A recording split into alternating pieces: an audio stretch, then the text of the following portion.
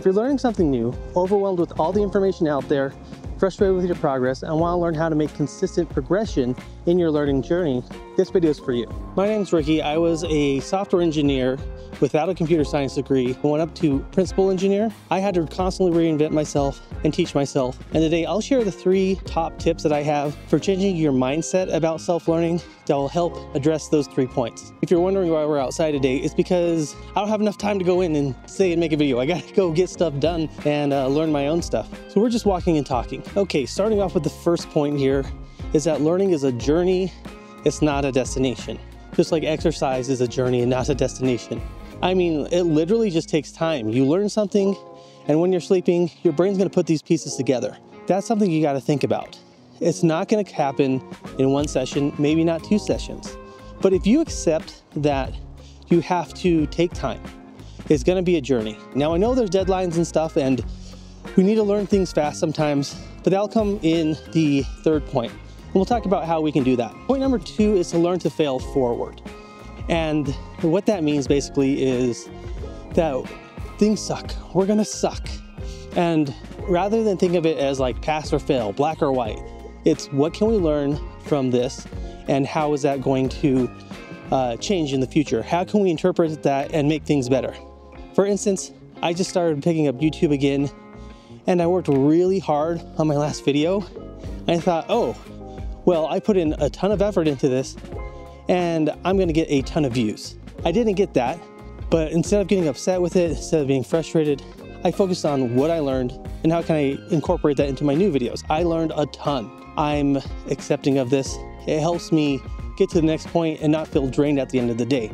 I know that I'm getting better with each iteration. Do something, learn something, repeat. But that doesn't necessarily mean that we're gonna get to where we're going, and it doesn't mean that that's gonna be an easy process. So how do we do that? Which brings us to point 3, which is goals help us get a roadmap, but systems are what get us there. What does that mean?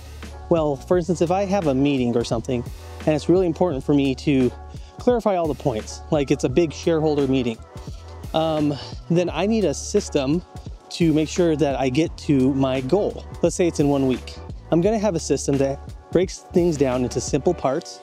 For instance, maybe day 1 is outline and maybe a little bit of day 2, right? Then day 3, I need to flesh that outline out. Day 4, I need to go ahead and refine all those areas and rehearse. Day 5, again, let's go through and rehearse. Day 6, 7, take a break. Monday, I go ahead and hit that meeting, right? I have this planned out so I don't have to just rely on my motivation, or I don't have to spend all my brain power figuring out what to do. And if I do that, I've met my objectives, right?